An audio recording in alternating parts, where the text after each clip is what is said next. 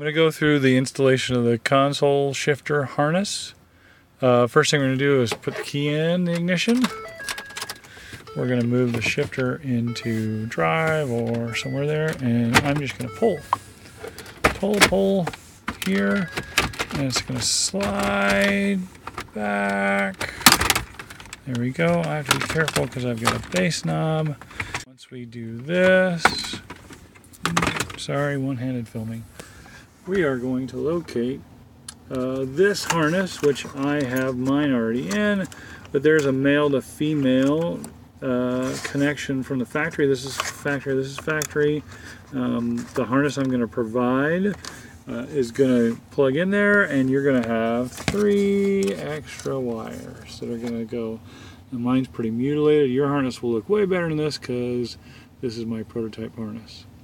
After that, once that's in, excuse my music, you'll run those harness. There's a nice little hole here down the back side, and then up on the back side of the column we're going to pull the bottom column cover, which is fairly easy. I'm going to go ahead and put everything back there. Reverse. This is 7/16. There are 3 holes underneath there. I'm going to go ahead and do that.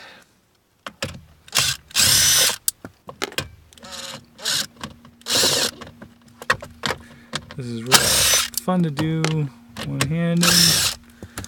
Not bad. And basically you're just going to pull on the other side here.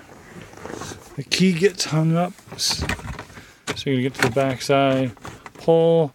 These guys connect with a little, like, I don't want to say it, basically a little loop. Oh, there we go. This is disconnected, that's disconnected. Top piece stays in place, bottom piece pulls down. Easy peasy. On the back side, and you can see my wires are in already and pinned. You're going to pull that wire, this connector out, and you're going to push in these 3 wires. These are from the shifter, and they're in pin 3, 4, and 5.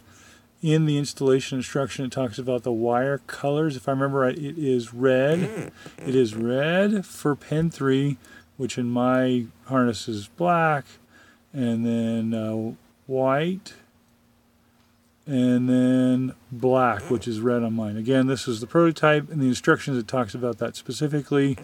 All in probably 15 minutes. Super duper easy.